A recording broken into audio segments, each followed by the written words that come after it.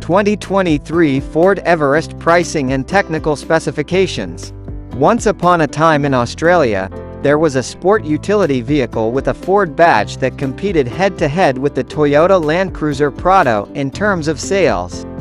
It seems like such a long time ago now.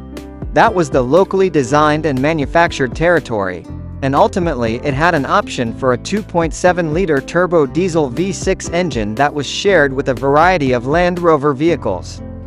Unfortunately, Ford stopped producing vehicles locally in 2016, and the unibody territory crossover was one of the vehicles that was discontinued. The good news is that Ford has a new 3-row SUV that has been locally engineered, though not constructed locally, and it boasts an engine that is already familiar to drivers. The new body-on-frame Ford Everest, just like the Ranger it's based on, is equipped with an optional 3.0-liter Lion V6 turbo diesel engine. This is an upgraded version of the engine that was so well received in the Ford territory. What can you tell me about the cabin of the Ford Everest Sport? It would be fun to play a game of Spot the Difference if the cabins of the Everest and the Ranger were placed next to each other. That is something that has positives as well as negatives.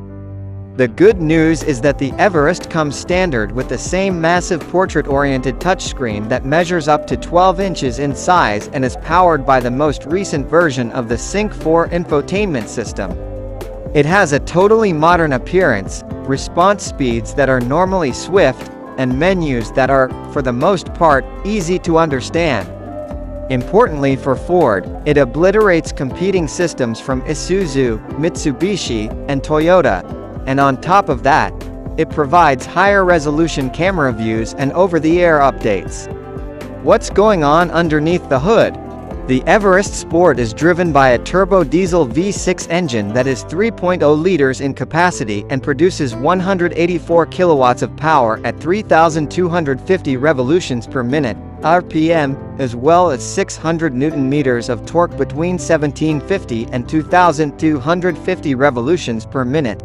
These outputs have increased by 30 kilowatts and 100 Newton-meters in comparison to the 2.0-liter biturbo, and they have increased by 34 kilowatts and 100 Newton-meters in comparison to the turbo diesel 4 found in the Prado. In addition to having full-time four-wheel drive, the V6 engine is paired with a 10-speed automatic transmission. The maximum braking capacity of the vehicle was increased from 3,100 kilograms to 3,500 kilograms. The bi-turbo 4x4 has a claimed fuel efficiency of 7.2 L 100 kilometers, whereas Ford claims the EcoBoost has a combined cycle fuel economy of 8.5 L 100 kilometers. All variants feature an 80 L fuel tank.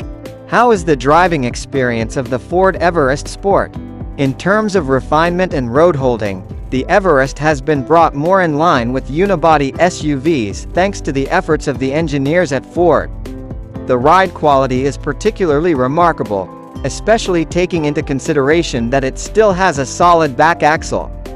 The frame doesn't shake all that much, and the ride is properly damped, even on uneven pavement.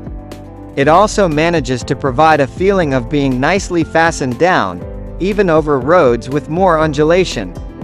This should not come as a surprise given that the previous generation of the Everest had an extraordinarily high level of ride quality for a huge SUV with a body-on-frame construction.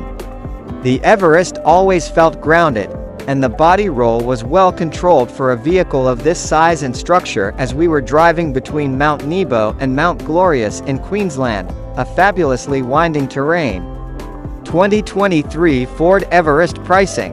A new flagship 4x2 variation is going to be added to the 2023 Ford Everest lineup, and prices are going up across the board for all model grades as a result of this expansion. The second generation of the Everest, which just debuted in dealership showrooms a month ago, has already been given its first update, which Ford refers to as Model Year 2023.5. Production of this model is scheduled to begin in March of 2023. Due to the relatively minor modifications in the specifications, Ford Australia has announced that they would be increasing the prices of their revised 2023.5 range by $300 to $649. Even if they placed their order before the model year 2023.5 changes were announced, customers who order and choose to take delivery of a vehicle built from March 2023 onwards will be hit with the price rises, and they will gain the specification changes. This is the case even if they decide to take delivery of the vehicle at a later date.